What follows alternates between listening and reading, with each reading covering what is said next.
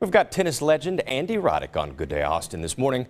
Fox 7 Austin digital content creator Donny Wong chatted with him this week about the Andy Roddick Foundation and his whiskey. Check it out. Former #1 men's tennis player and tennis Hall of Famer Andy Roddick has done a lot on the tennis court, but he's also been making a lot of impact off of it as well with the Andy Roddick Foundation.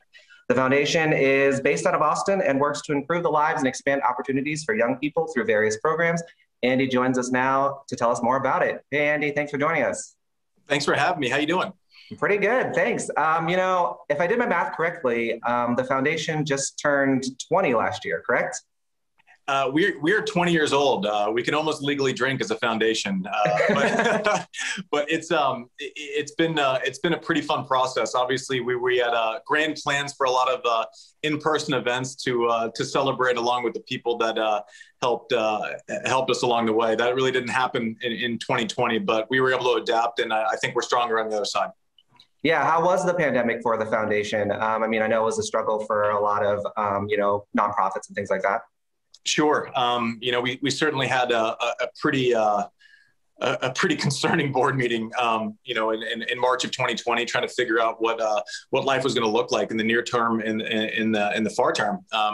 Not dissimilar to a lot of people, but you know what? It forced, it expedited the process of kind of handling problems for our families that needed it, right? So we started a family emergency fund. We started dealing in providing food, not just education for families, figuring out how we're going to deliver our award-winning program virtually without kind of losing a step. And you just kind of mentioned it. You guys have been doing some stuff virtually, and you guys are going to be doing virtual summer camps this year, right? Yeah, we are.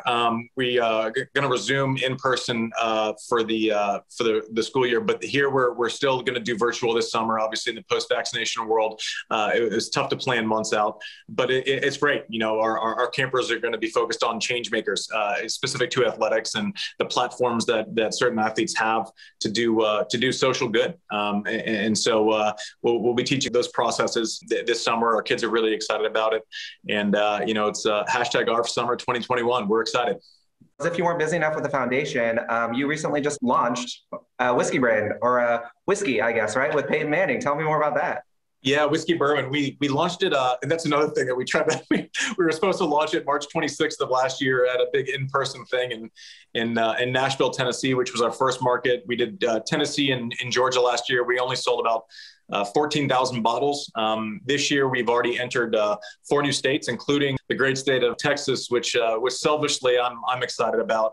There's some. It's probably vain, but to be able to walk into some of my favorite places in Austin with friends of mine and order our own Sweetens Cove bourbon whiskey has been very cool. Obviously having Peyton involved was a huge win for us. It was, I didn't know what his buy-in would be. He pretty much gets any endorsement that he wants. I always joke that there's no endorsements left for the rest of us has-beens because he took them all. Well, thanks so much for joining us, Andy. I really appreciate it. No, thank you. Thanks for having me on.